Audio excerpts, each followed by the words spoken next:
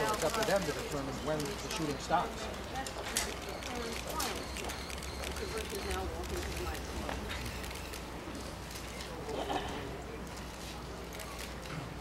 I have a brief statement to make today.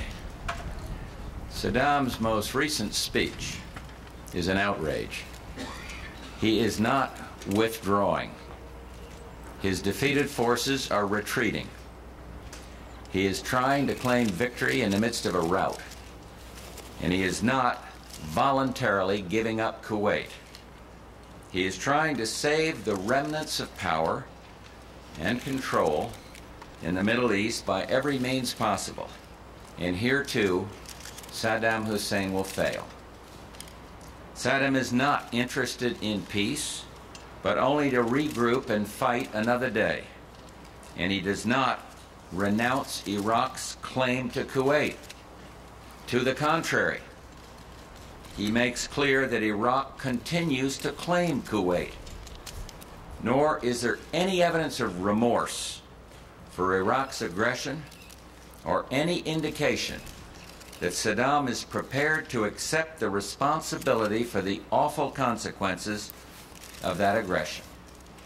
He still does not accept UN Security Council resolutions or the coalition terms of February 22nd, including the release of our POWs, all POWs, third country detainees, and an end to the pathological destruction of Kuwait. The coalition will therefore continue to prosecute the war with undiminished intensity. As we announced last night, we will not attack unarmed soldiers in retreat.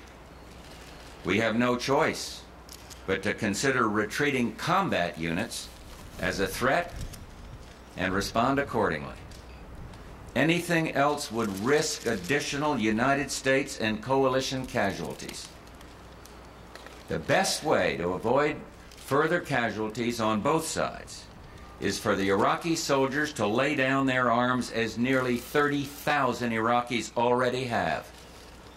It is time for all Iraqi forces in the theater of operation, those occupying Kuwait, those supporting the occupation of Kuwait, to lay down their arms, and that will stop the bloodshed.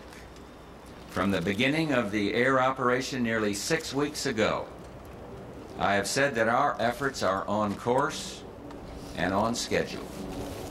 This morning, I am very pleased to say that coalition efforts are ahead of schedule.